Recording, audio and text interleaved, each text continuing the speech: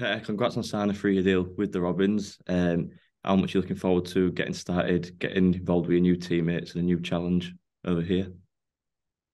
Yeah, it'll be good. It's been exciting. I've been obviously talking Willie, and yeah, just the way the club's been going this year and that, what he's been talking about, what the club's building to. It's yeah, been very exciting to be a part of coming to it. Yeah, and that sort of answers the next question. I mean, having plenty of NRL experience over the years, what's drawn you to Hull KR? Yeah, I'll just like I said, like obviously talking to Willie Peters about it. He just sort of gave me an idea on what the club was about.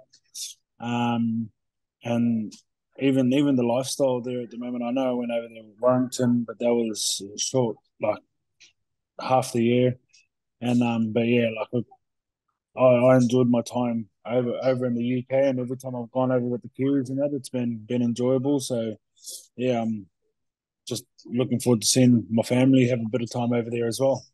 Yeah, good. And like you say, you spent a bit of time in Warrington in 2017 and you actually scored against Hull KR that year. I think it was the last game of the season. And then obviously the World Cup last year. How did you find both experiences across the year? Like obviously two different competitions. Yeah, so when I went over there for Warrington in 2017, it was pretty good actually because it was in the summertime, so I didn't experience the cold weather too much. So I was over there for the summer, and it was pretty good. But the World Cup was a bit later. You could sort of just as it finished, you could sort of start feeling the cold temperature. But yeah, look, we're excited. We've told my oldest boy here that he'll be going over there and he'll be having a white Christmas, and he was pretty excited about being in the snow for the first time. So see how that goes down for him. Yeah, no, it will be good. And you're coming in to fill that fullback position, and how much are you looking forward to making that position your own from next year?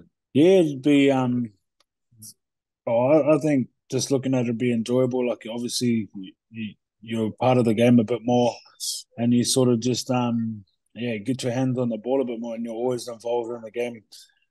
So that's on both sides of the ball, attack and defense. You sort of have to be yeah just involved in everything. So yeah, it'd be enjoyable. I'm looking forward to it. Yeah, and final one from me, Petter. You've probably heard of the noise the stand makes and the stories of coming to Craven Park. Um, how are you looking forward to playing in front of that East stand and any messages, early messages for the Red Army? Yeah, it's just pretty crazy. Like I know when I went over there for Warrington and that, like the way the crowd gets behind it, and just the passion that the crowd or the community has for their footy. It's just I don't know, it sort of makes it enjoyable as a player as well. So just seeing that and being part of that, yeah, I just can't wait to experience all of that. Yeah, no, well, look forward to seeing you when you come over here for pre-season and good luck for the rest of the year at Cowboys. No worries. Cheers. Thanks, mate. Be looking forward to it.